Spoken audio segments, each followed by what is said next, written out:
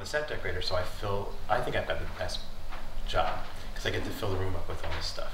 All the nice furniture and props. Well, I do have some questions for you. So how did you and your team know that filming at the mansion at Fairleigh Dickinson University was a perfect location to film these scenes? Well, I think we got lucky. We've got really good location department, and we had to film in New Jersey because of the tax incentive, which was great because I do most of my shooting in New York City, and there's so much production there that at this point, you've pretty much seen it all. If you watch a lot of TV and movies, you probably would recognize locations like, oh, I've seen that before in another one. So it's great to have a whole new, entire state to shoot in. So I'm not sure who in the locations department found this, but it's absolutely perfect for us because this room example, it's a beautiful paneled room. It has great architecture, it has great details, and if we were to build this, we wouldn't be able to afford it. So the fact that this exists and it's in such beautiful condition, we got very lucky. Glad. What is your process like when you prepare to design a production such as this? It's a lot of research because this is based on an actual event in history and it was well documented. We were able to find existing photographs and lots of books that will describe in detail what happened. They won't say that the room is filled with antique furniture with red leather-bound books.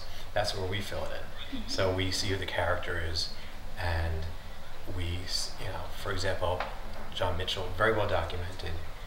He was a Republican, so we, make sure we don't have inappropriate things in. All the details help tell the story. So also he was Nouveau Riche had very showy. So the antiques in here are a different level than they are in the other office we're doing, which is Judge Hoffman, who was much more grounded and down to earth. So like based on the person's personality. Yes. And so for this, I haven't put all the details in yet, but it's going to be very glossy, shiny, lots of brass, as opposed to the other one, which is more wood tones and a different style. So this will be very, extremely polished, and that will be a little more worn because the character is also an older character and different background. So all the details hopefully tell the story. I've noticed that you had a lot of extra pieces outside, a lot of extra lamps and furnitures. Is that just for like option choices, so you can put something in and see, oh, we don't like that, and then change it out? It is for options because we only had 2 days to do all this. And even if it was one of these sets, that would be not enough time, but it's two completely different sets. And even though they're in the same building, in our story, they're in different parts of the country, and they're not related. They don't even meet each other. So we're using two different locations. This is a wood paneled room. The other room is not. And so it's to have enough options because we have very little time to run out.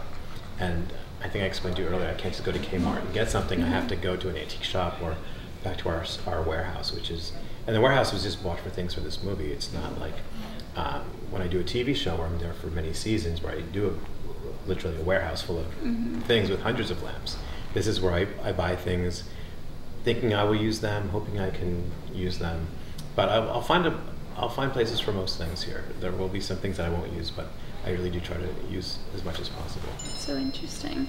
And as you were saying that you didn't have like a lot of time to plan or buy furniture here, how is that in compared to, I know you worked on Crazy Rich Asians, how was set designing different from that movie to this movie?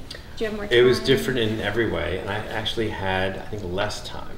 Oh, okay. Which was, that movie just happened so fast, and in another part of the world, and for that it was adapting. It was different money, it was driving on the other side of the road, it was office supplies are different there, the size of the paper is different. When you get a ground plan with the drawings, because we put all the furniture plans out, it's a different scale, so this, the tools I use are different, and that's not even, those are the tools in making it happen, but as far as the world that we were creating, I had no idea. I'd never, worked on a project like that, so I had to learn all of those very specific elements of the Chinese and Malaysian culture. So that was that You was did a great job. Thank you. That film was amazing when I saw it. I was like, really it looks so good. But, entirely different from this movie.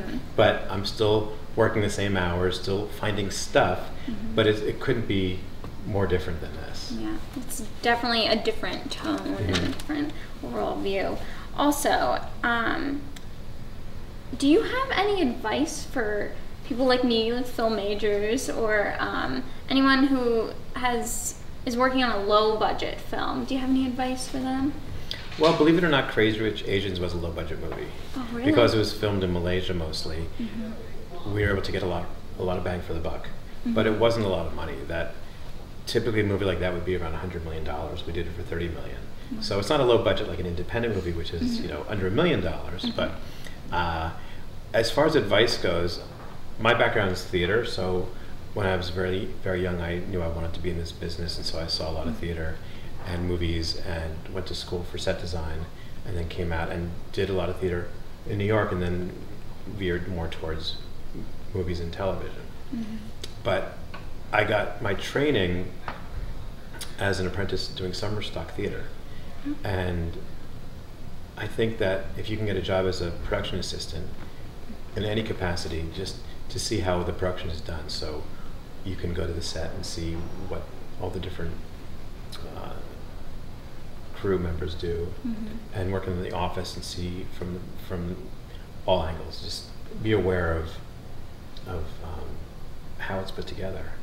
And then if you're interested in art, go to museums. Just really fill yourself with as much culture as possible and observe.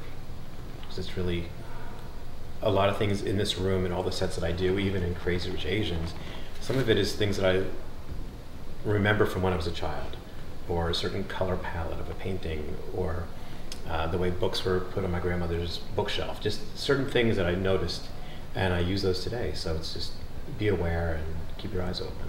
Well, that's very encouraging to hear, because I don't have a concentration yet, and it's nice to know that other people didn't know what they were doing at first, and you kind of just go on experience, and that's how you figure out where you want to go. Oh, definitely. A lot of people I work with, they don't go to school for set design.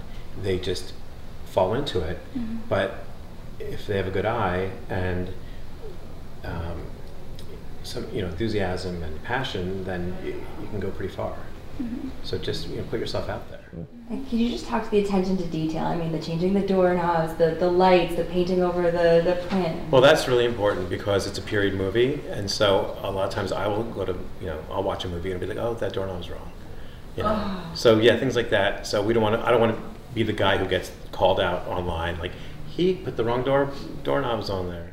Sometimes the actors will say to me, I would like my desktop to be like this, and we're shooting on Michael Keaton today in Ramsey House, and he specifically asked for a certain tea set and a little dish for nuts he wanted to eat during the scene.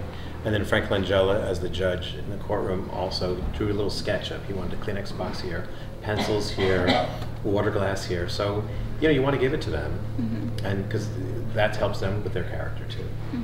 So it's definitely a team effort. Oh yeah, Everyone coming together.